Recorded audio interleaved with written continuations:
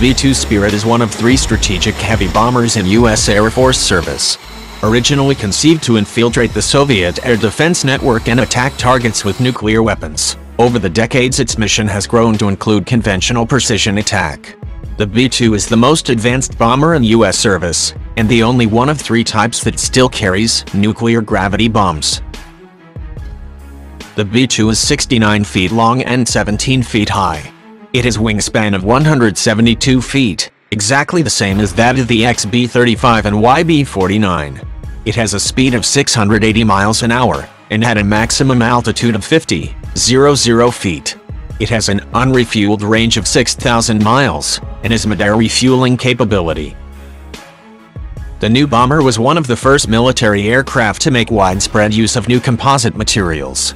Nearly 80% of the aircraft is made from woven composites that incorporated glass, carbon, and graphite fibers, while the remainder is made of aluminum and titanium.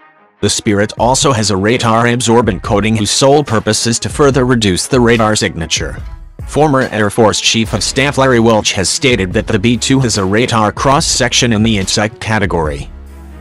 The B-2 has 2 weapons bays built into the belly section that together can hold up to 60,000 pounds of ordnance.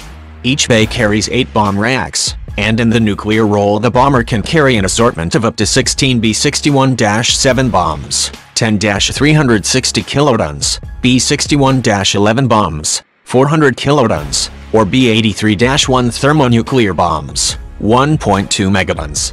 The Spirit will also carry the new B-61-12 bomb with a dial-a-yield configuration, giving it a yield of 0.3, 1.5, 10 or 50 kilotons. The B-2 does not carry any nuclear-armed missiles at this time but will carry the long-range standoff nuclear cruise missile when it enters service. The need to penetrate advanced air defense networks in the post-Cold War era led to B-2s acquiring a conventional strike capability. The bomber can carry up to 16 Joint Directed Attack Munition (JDAM) satellite-guided 2,000-pound bombs. In the past it has also carried CBU-87 combined effects munitions and CBU-90 Gator mine dispensers, but submunition dispensing munitions are being phased out in U.S. inventories. The bomber also carries the AGM-154 Joint Standoff Weapon, a glide bomb with a range of up to 50 miles and a GPS-based guidance system. For standoff attacks, the Spirit can carry the AGM-158 Joint Air-Surface Standoff Missile, JASSM, and the new, longer-range JASSM-ER, Extended Range. Finally, the B-2 can carry 2 30,000-pound 20-foot-long Massive Ordnance Penetrator, MOP, bombs for attacking hardened targets, 1 per weapons bay.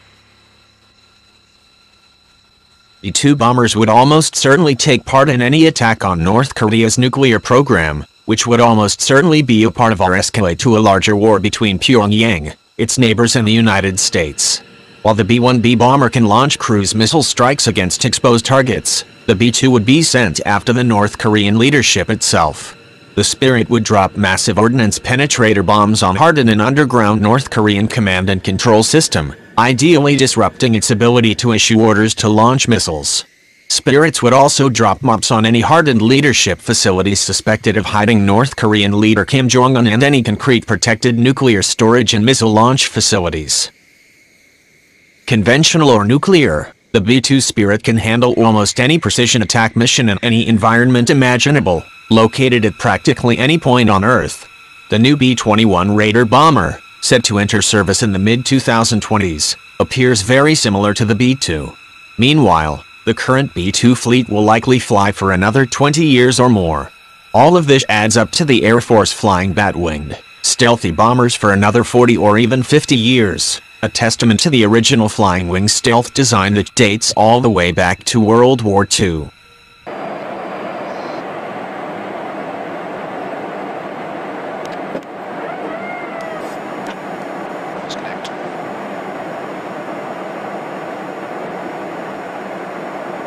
Back now.